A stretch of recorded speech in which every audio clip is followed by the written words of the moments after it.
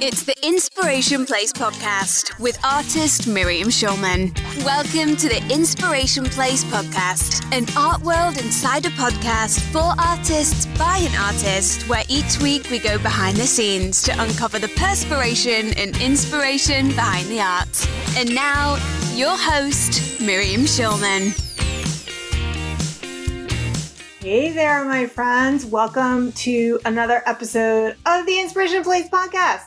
I am so excited that you're here. This is our roundup of Artpreneur flash briefings. In case you don't know what that is, Alexa has this news app called Flash Briefings, and I created a channel over there called Artpreneur. The way you go and find it is you go over to Amazon. You can type in Artpreneur and choose skills. Then you enable it in your device. And if you don't have an Alexa device, no worries. You can download an Alexa app to your phone for free. So that is how you can listen to these flash briefings on a daily basis. Well, Monday through Friday, I drop a new one each day for your daily dose of inspiration. But of course, if you prefer, you can always wait till Friday and listen to the roundup right here. This week, we have a very juicy week. I'm focusing this week mostly on social media, Instagram, TikTok, but also the death of the business card and what the heck we're supposed to do about all the social media changes. So for that, stay tuned. Oh my, the slow death of the business card. Which, by the way, is not completely true. I actually recently had brand new business cards made up because I was getting asked for them so frequently at networking events. I forgot that without Zoom with my name across the screen, and people like figuring out who you are by Googling when they see your name, that they needed that little piece of cardboard. But let me tell you what people right now are using instead. Kind of shocking. Okay, well, first we've all seen the QR code. Perhaps it's displayed in a lucite frame at an art show. But what about the QR code as jewelry? Or this idea, this is the shocking part, which I found fairly horrifying. A chip embedded in your hand. Yes, you heard me right. Not on, in your hand. So you need some sort of syringe to get it in there. And I don't know what happens if you change your phone number, if you can reprogram that chip that you had embedded in your hand.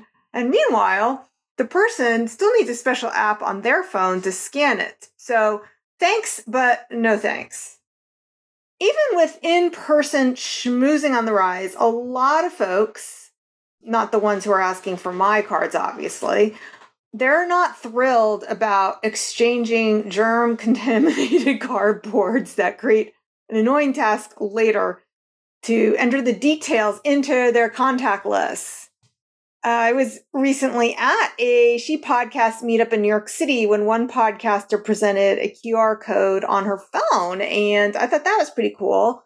I pointed my phone at hers, and voila, her info magically got added into my contact list. And then I spent the next 10 minutes not networking, but with my head down, downloading the same app, which was Hi Hello, to my phone. But since I've forgotten that it's there, and I failed to use it on several occasions, that's why the business cards are in order. But also, just so you know, the downside of that is that I don't remember this podcaster's name. Why? Because when she inserted her name in there, like now it's added to a list of 7,000 contacts. I don't remember who it is. We'll get to that in a moment. For those of us who do not want a chip embedded into their skin, can get jewelry with the chip, like a ring or a keychain. Although I have heard that these devices are a bit finicky, as you have to get the phone to scan the chip just so. You know, when you're like at the grocery and they have to turn a package over and over again. Imagine doing that with your hand. Okay, so also those some people are paranoid about using QR codes in general. And if you're one of them, you're not far off. The FBI has warned that cyber criminals can redirect codes to fraudulent websites. So much for adding a QR code inside of my book. I am actually trying to get my publisher to let me use the URL instead or in addition for the QR phobic among us. I'm actually among the QR phobic. I am one of those old fashioned people. It's not that because I'm afraid of the technology, although now that I've learned about this FBI warning, maybe I should be, but I just find it kind of annoying, especially if I'm at a restaurant and I'm trying to enjoy screen-free time with my family or friends. So I always ask for physical menus because I don't want to spend the first few minutes sitting down with a friend with us staring at our phones. Now, there's a huge advantage for using analog methods, analog meaning physical business cards. Because first of all, you can always jot down notes on the back of the card or on the front of the card about why you're taking the person's contact information in the first place. Now, I do tell artists, though you should know that business cards are not the best for making sales. When you're in a selling situation, when somebody asks you for their card, it's usually their way of politely saying goodbye instead of making a purchase. However, there are times like at dinner parties or other schmooze events where you're exchanging cards. And in that case, being able to write down why you're taking the person's card is an advantage. And instead of trying to remember their name and search for it again, like I said before, in a contact list of thousands of names, it's much easier to have something like a piece of paper, like a cardboard piece of paper with their name and your handwritten note on it. I also encourage artists to put a picture, a photo of themselves on the card, because that does help people when you exchange cards. Even if they don't write anything down, they'll at least remember what you look like. Unless, of course, your picture is photoshopped like mine is, and you posed without your glasses, and now you wear your glasses, so you don't really look exactly the same anymore as the picture, as the photo shoot you did in 2020 pre-pandemic. All right, so what's the answer? So a lot of people are adding the QR code to the physical card, so people who do want to scan them later can, which makes it easier for them to add you to their contact list. And that's what I plan to do with those business cards I ordered. Technology is changing how companies market the launch of everything from soap to sneakers. Like the soap one is pretty hilarious. Hold on, you'll hear in a moment. Now, this drop strategy is something I teach inside of my programs as well as in my forthcoming book, Artpreneur, because artists should definitely pay attention to this strategy. Now, I'm going to give you a little synopsis now. The product drop has turned any release, whether it's for your latest art collection, a batch of pottery, a new online class, into an event worthy of a rock concert, complete with countdown timers, limited editions, influencer collabs, and an addictive cycle of new releases. Here are some of the oddest drops that I've heard about. Remember, I said the soap? Okay. Chipotle, that is the Mexican fast food chain, they dropped the cilantro soap. And Serta, the mattress maker, they created a drop of pillowy sneakers. Yes, pillowy sneakers. The origin of this concept dates back to the streetwear shops in Tokyo in the 1980s and spread to the US in the 90s.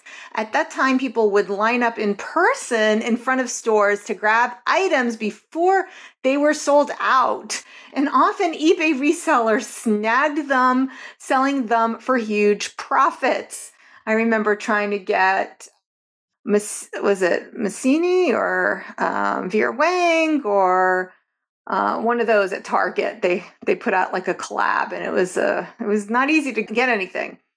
Now, the same psychology is at play in the tech world with exclusivity. And by tech world, I just mean internet world. I don't mean releasing technical stuff, although that is part of it too, like people releasing the new Apple iPhone and things like that. But the same psychology is at play on the online world with exclusivity, anticipation, and a mad rush to buy. Now, this is good news. The trend, especially on TikTok, is that young people are less interested in brand name celebrities like the Kardashians and more interested in everyday people, which means the playing field is more level. Well, Instagram is trying to keep up with TikTok, and Instagram creators, well, we're not exactly happy about it. In the summer of 2022, over 300,000 people signed a petition complaining about the changes. Artists and other e-commerce sellers who enjoyed the ease of sharing pictures of their products are not happy about Instagram's focus on emphasizing video content. Why? Because it's time-consuming to create it. And there's more reasons about why we're not happy about it, which I'll be sharing soon. So photographer Tati Bruning, her handle is @Illuminato, started a movement with the hashtag Make Instagram again, which, by the way, for some reason vaguely reminds me of the MAGA slogan. I don't know if that reminds anyone else of the MAGA slogan. Anyway, but here's what the real problem is. Here's the real problem, folks. You are relying on social media to sell. That's the real problem. It's not whether Instagram does it one way or a different way. You are in control of how much you sell. I've been nagging you and getting on your back about this for years. Build that damn email list, and you won't have to worry about the algorithm changing. So, will Instagram continue its press to be Insta-talk? A new report highlights the decline of Facebook and Instagram as TikTok becomes the new king of home entertainment. So are you using Instagram way less than you used to? And this is not about whether you're using TikTok or not. I'm not using TikTok, but I know I'm using Instagram way less. And part of it is because it keeps showing me content from people I don't follow. The other half of it is that the content that I create does not get very good engagement. So I find it way too much work to be on that platform creating things. And it's way less work for me and much more profitable for me to write an email and send that to my list instead of what they want me to do, which is create a reel. Now, I'm not the only one who feels this way. Kylie Jenner and Kim Kardashian are not happy about TikTok's video-centric style. But here's the real problem for Meta. Instagram is failing at this. They are struggling to make Reels a real competitor to TikTok. So I got some numbers to share.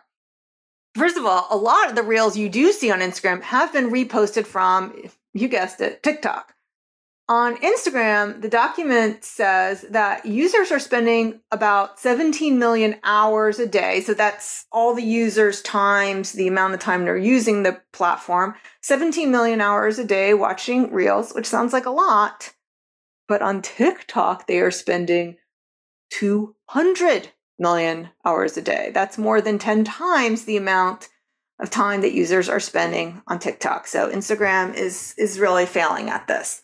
But here's the thing, Instagram is definitely to blame for this as well, because the people having success on TikTok are people you would think would be happy to repost their videos from TikTok to Snapchat, YouTube, and Instagram are being penalized. Instagram penalizes people who repost it. TikTok creators will notice that their Instagram Reels get way less views than their TikTok videos.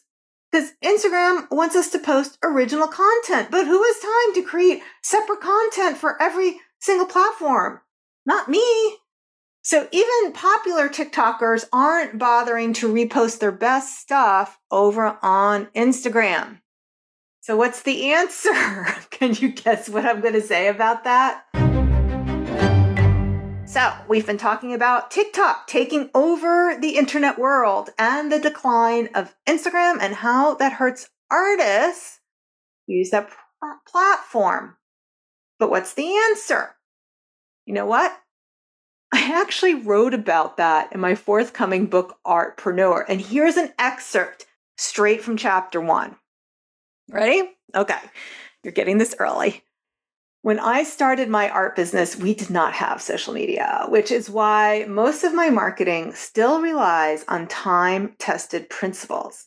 Yes, social media has its place, but we are to spend enough time on our phones, and our creative energy is best saved for creating our beautiful art rather than more content for the Zuckerverse. Social media is a fickle friend and constantly changing. You'll learn how, in the book Artpreneur, how to tap into the power of using social media for direct messaging. You'll also hear about it on my podcast, The Inspiration Place. However, I see too many artists and really entrepreneurs in general spending more time than is necessary on social media to build their businesses. Here's some research that I want you to know about. Research from Agency Analytics shows that email marketing is more effective than social media in nearly every category. For example, the average rate of someone clicking on one of your emails is 2.5%. I know that doesn't sound a lot, but on Facebook, the average click-through rate is 0.07%. That's not 7%. That's not 1%. That's 0.07%. And when it comes to profit, you can expect to earn $38 for every dollar invested in email marketing, whereas the return on investment on Facebook is only 28 cents. The book Artpreneur focuses on traditional list building over social media, not because I'm old-fashioned, but because it's what works the best and will make you the most money as an artist. I don't know if you know who Marie Forleo is, but Marie Forleo teaches thousands of people to build online businesses. And she shared, I think I heard this on Amy Porterfield's podcast, quote, "I do think that people are spending less time on social or recognizing some of those negative impacts. There's going to be a move away from social even more in the upcoming years. I think it's critical that people up their ability and understanding of email marketing and how to make it effective." End of quote. In other words, the future of marketing is not social media.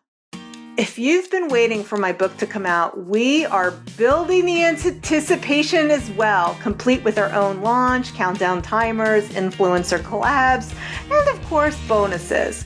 It is available for pre-order now. And because the book isn't actually out until January, one of the pre-order bonuses is a course that you will be able to get in October. Each of the chapters is an affirmation, and I created an art journal page for each affirmation. To watch these videos and hear some extra behind-the-scenes content about each chapter, you don't need to head over to TikTok or Instagram, because I've got a video for you over on schulmanart.com/book that will tell you all about these bonuses. Now, to get your hands on them, all you have to do is purchase one paperback book, which is less than $20, and then enter your order number on the page schulmanart.com/book. That's it. And you'll get access to this course as soon as it's released. All right, my friend. Well, that's it until next time. Until then, stay inspired. Thank you for listening to the Inspiration Place podcast. Connect with us on Facebook at facebook.com/schulmanart, on Instagram @schulmanart, and of course on schulmanart.com.